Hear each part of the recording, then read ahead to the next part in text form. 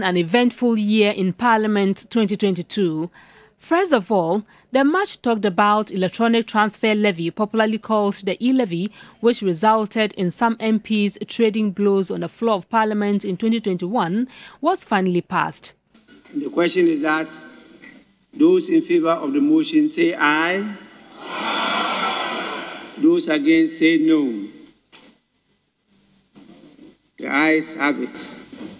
An act to impose a levy to be known as the electronic transfer levy on electronic transfers to enhance revenue mobilization by broadening the tax base and to provide for related matters.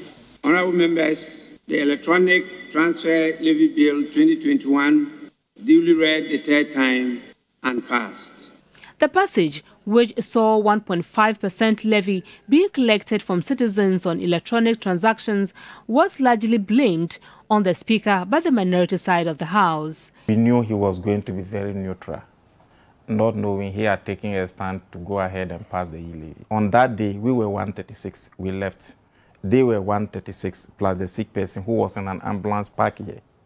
But the Speaker came with a ruling that, so even if you are present at a car park, you are present in Parliament. Should that work?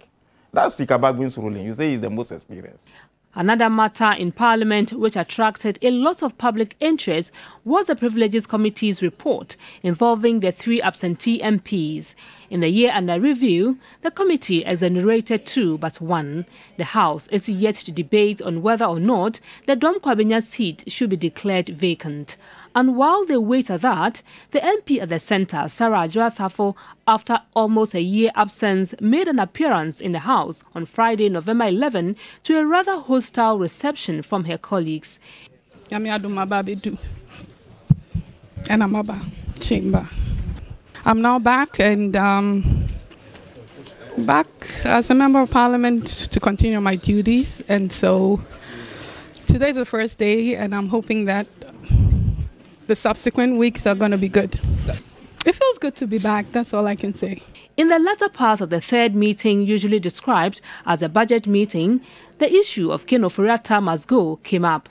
The minority had filed a censure motion against the minister. And for the first time in the history of Parliament, some majority MPs also wanted the finance minister resign or be sacked by President Akufo-Addo. We are by this medium communicating our strong desire that the President change the Minister of Finance and the Minister of State in the Finance Ministry without further delay. A notice is hereby served that until such persons are made to resign or removed from office, we, members of the majority caucus here in Parliament, will not participate in any business of government by or for the President by any other minister.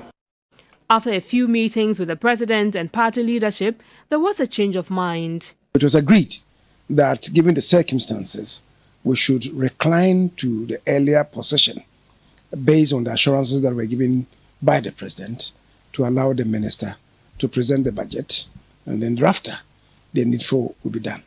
The numerous appeals by the minority to the majority MPs to support the censure motion did not yield any result. We don't have the threshold of the 2/3 majority required of 183. Some people may change their mind after today, and you may change your mind to come and support. So, Mr. Speaker, those motions, and for me, it's for the record, I want us to vote on them, secret ballot, then my side gets registered where we stood in the course of history and time when this country was subjected to unacceptable hardship. That imaginative number you are thinking of, you won't get any support. We will debate you on that day and prove to you that it is a personal attack on the finance minister. We'll let you know. There should not be under any impression that there's going to be any so-called secret ballot and you are going to have somebody to support you. To support what? Allow us to run our government. In the course of the censure motion, the minority chief whip, Muntaka Mohammed Mubarak, fell out with the Speaker. The intention to refer this to a committee resume your seat. Resume your seat. It is wrong. It cannot be right. Even before the Speaker says it. And therefore, Mr. Speaker, I beg to second the motion with a clear indication any attempt to move this matter to a committee will be a travesty of justice done to the chamber of this house. Minority Chief Whip, you have a difficulty in catching my eye again. The motion was finally taken on the floor after the 8-member ad hoc committee sitting, but failed as the majority MPs walked out of the chamber. There is a responsibility on our shoulder to save our country, and I call on you, the majority, to join us, the minority, to do what is right.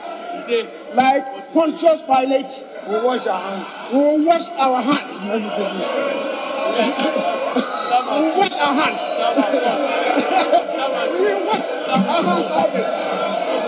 Shame has come. Shame. Shame. Shame. Shame. One major thing that received commendation, however, was the rejection of the 80 million cedis allocated in the 2023 budget to construct the National Cathedral. And this is what the Bible we believe in says to us. In Luke 14:28-30, is there anyone here planning to build a new house, in this case a cathedral, who doesn't first sit down to figure the costs so you know if you can complete it? If you only get the foundation laid, and Mr. Speaker, the Bible is so telling. The Bible knew Ghana will have a president called Akufo-Addo. This is what it says. If you only get the foundation laid and then run out of money, you are going to look pretty foolish. Everyone passing by will poke fun at you. He started something he couldn't finish. This is the word of the Lord. But what could be disappointing to many is a no-show regarding the promotion of proper human sexual rights and Ghanaian Family Values Bill 2022, currently before the Constitutional, Legal and Parliamentary Affairs Committee of Parliament. Evelyn Tinkma, TV3 News, Accra.